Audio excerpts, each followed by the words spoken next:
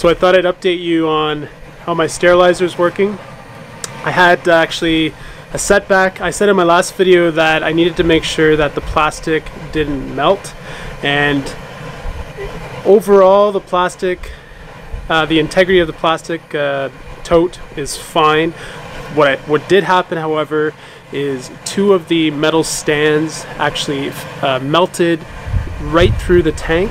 So now the metal, the steam coil is kind of tilted, and the bulkhead's kind of twisted right here. There's just like a little lip, but the edge of this bulkhead is actually intact.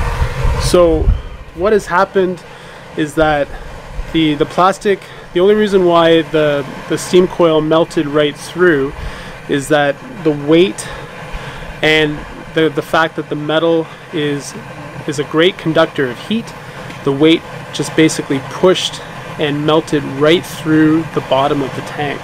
So I was trying to figure out kind of a good direction to go, and I was talking to my buddy Brad Coons in Ontario, and he mentioned how ceramic doesn't conduct heat at all, and how actually the space shuttles they use ceramic because it's such a great material that doesn't actually conduct heat. So I'm thinking that I'm going to get some ceramic tiles, and I'm going to put that just underneath the legs of the steam coil, and that's going to solve the problem of these bases melting through the tank. So I mentioned that this tank is a prototype design. Another thing I didn't know is if this lid was going to be able to handle the heat, because I wasn't sure actually if this was polypropylene as well. And for the most part, this lid is fine. Clay had mentioned that when he removed the lid, it was really flimsy, but everything seems fine there. So I think we're going to go ahead and we're going to use the rope gasket that we use, and that's going to make a nice seal. And the fact that the lid is going to probably warp over time, we're going to want to ratchet strap the lid right onto a seal, and that should work great for us. I think the integrity of the tank is going to work great. The only problem that I have right now is that the metal coil melted through the tank, as I told you. So that's going to be the next thing. I'm going to patch up the holes with some silicone. I don't really care. I just want to make sure that I can get this working, and then I will duplicate this when I'm satisfied. So I was looking at getting some more steam coils made tomorrow, but I'm probably looking at doing at least 2 or 3 more test runs just to kind of see how this is working. I think we're going to go ahead and probably get better insulation as well. I think the concrete panels are great, but I think if we have better insulation, this tank is probably going to heat up a lot faster. So that's the polyisocyanate, I believe is how you pronounce that, and we can get some panels probably from our local hardware store. I just need to look for that, and it's going to be probably about 2 inches thick, maybe 3, and that's probably going to insulate this a lot better. I'll probably still wrap it with the tarp. I like the idea of keeping the rain off of the insulation. Another thing that I should note is we removed the insulation from this tank, and that's how we get a faster cool down. And I thought this tank might take 3 or 4 days to cool down, but to be honest, it probably only needs about 36 hours when we remove the insulation, and that's with our 3 layers of wood chip bags. So when we do the sawdust bags, we're probably going to get about 5 layers, I think. So, you know, I'll see how fast that cools down with that. But as of right now, I've been actually really pleased with how fast this tank cools down because we removed the insulation after sterilization. So I'm going to go ahead, I'm going to empty this tank today, and I'm going to show you guys the damage. We'll assess that. But I think I should be able to patch it up and put this tank into a second test run and hopefully have a successful trial coming up. Like I mentioned in my previous video, none of this stuff usually works the first time. That is just the nature of innovating and designing, and to be honest, I've had a lot of failures to get to where I am here today, so this is just another step in the process of figuring all this out. And that's the cool thing about me sharing on YouTube. You guys get to kind of evolve throughout the years as my business changes, and hopefully you have, you know, one step ahead of the game if you like the direction that I'm going, and hopefully there's something you can learn from all of this. All of this takes time and money and experience, and really it's just a lot of patience to kind of push forward and come up with a working idea. And there's lots of examples of that on my farm. So right now I just need to figure out how this sterilizer is going to work, and I still think that this plastic tote is the way to go. So anyways, I'm going to work on unloading this, and I'll show you guys the damage of the bottom of the steam tank where the coil fell through.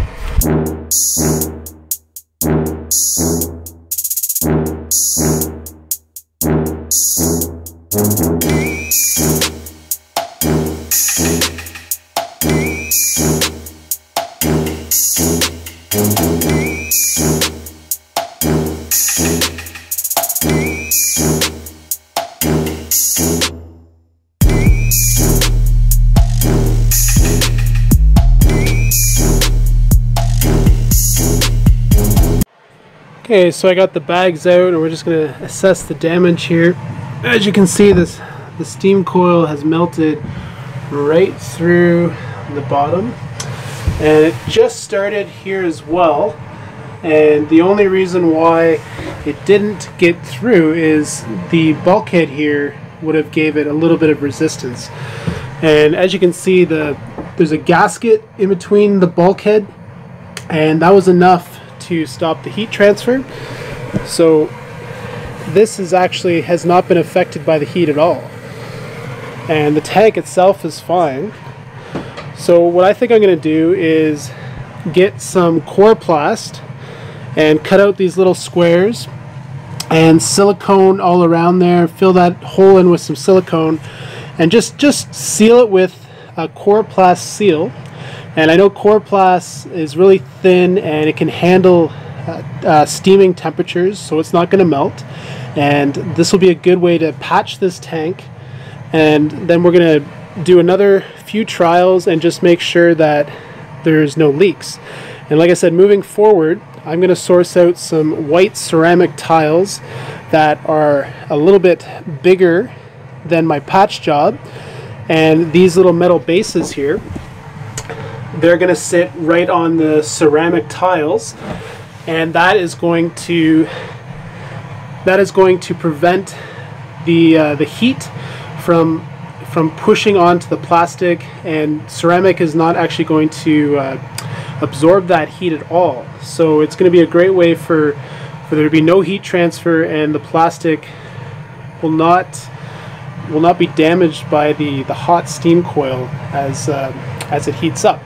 And really the only reason why this punctured through is there's about 700 pounds with all the bags in here, and with the hot pipe and the weight of the bags, it really just pushed right through the tank as the pipe heated up. It basically just like soldered right through, and then you can even see some stress cracks around there as the pipe was just pressing down into the tank.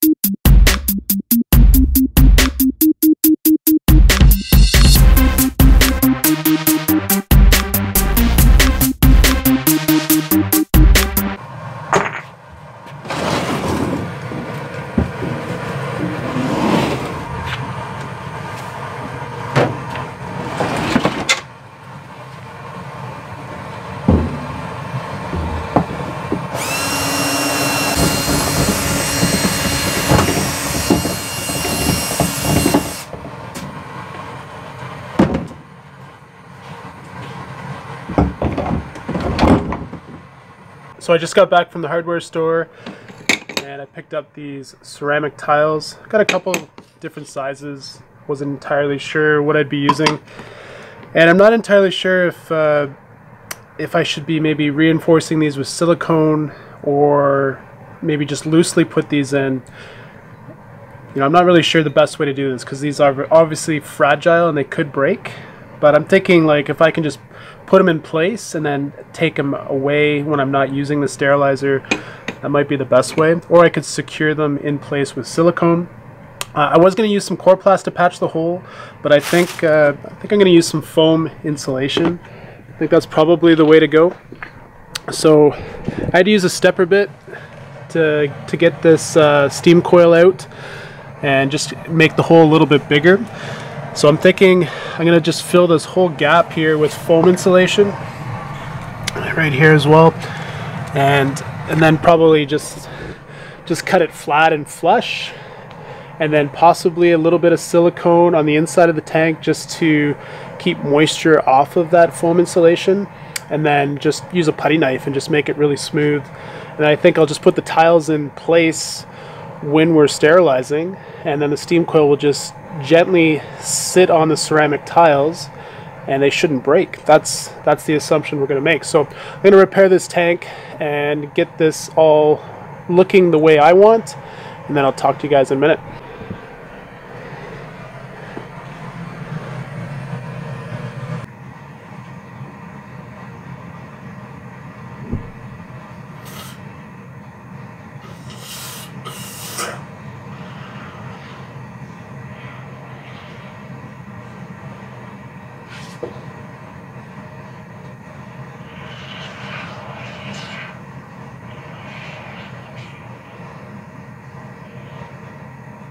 A couple things to note is that when I was unloading the tank, I noticed that the bags weren't vacuum sealed as much as they normally are. A couple things are probably happening here. With our normal steam tanks, we get five layers with wood chips, 7 layers with the Master's Mix when we're using the hardwood fuel pellets, and you get a lot more compression, and the weight of the bags are pushing down on each one, plus the lid is just kind of like keeping everything clamped down. And we often put these screens, these metal screens here, just to add a little bit more weight. And then as they heat up, the bags kind of get compressed and all that excess air gets squeezed out, and then we have a really nice vacuum seal bag. However, with this tank, we only able to fit 3 layers, and the top layer we didn't put anything on this time, and the bags were a little bit loose. So it's probably not a big deal, especially because it's the winter right now. There's really not too much contaminants in the air, but it's something that I'm probably going to need to figure out. We're probably going to have to either get like a sheet of plywood and just kind of make it really tight where the lid is, and then when we ratchet strap the lid down, it kind of presses down on the bags. That'll be the first step. Another thing is that we did take the insulation panels off of this tank to get a rapid cool down.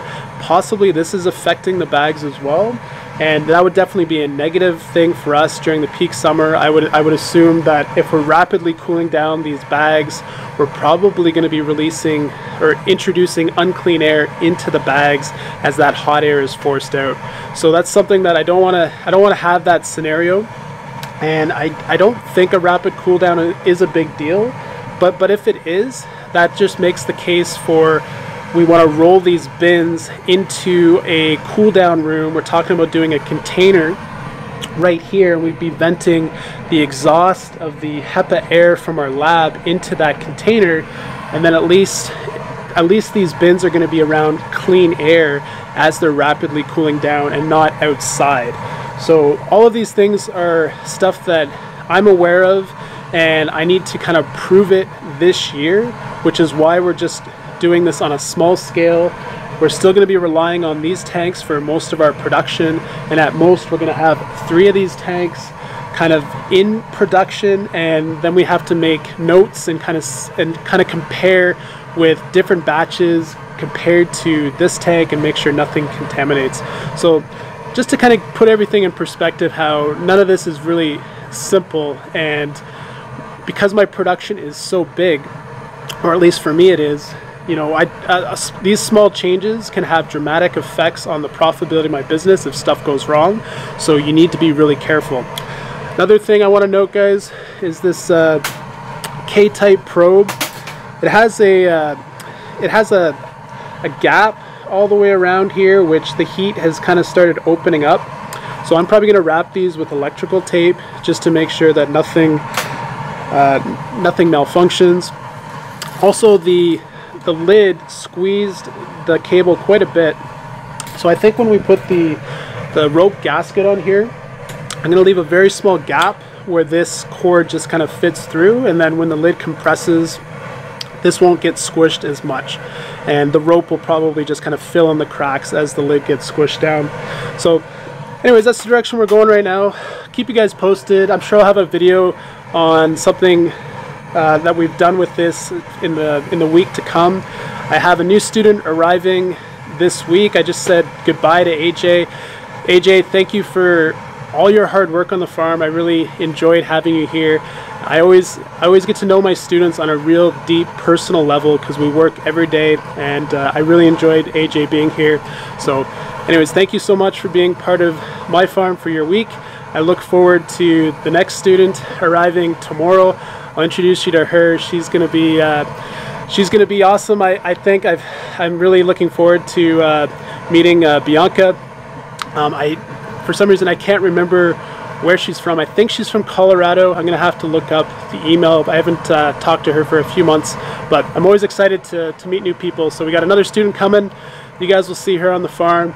I'll keep you guys posted on this tank, and hopefully you guys have learned something, and hopefully you're inspired to do something just like this. We'll see you in the next video.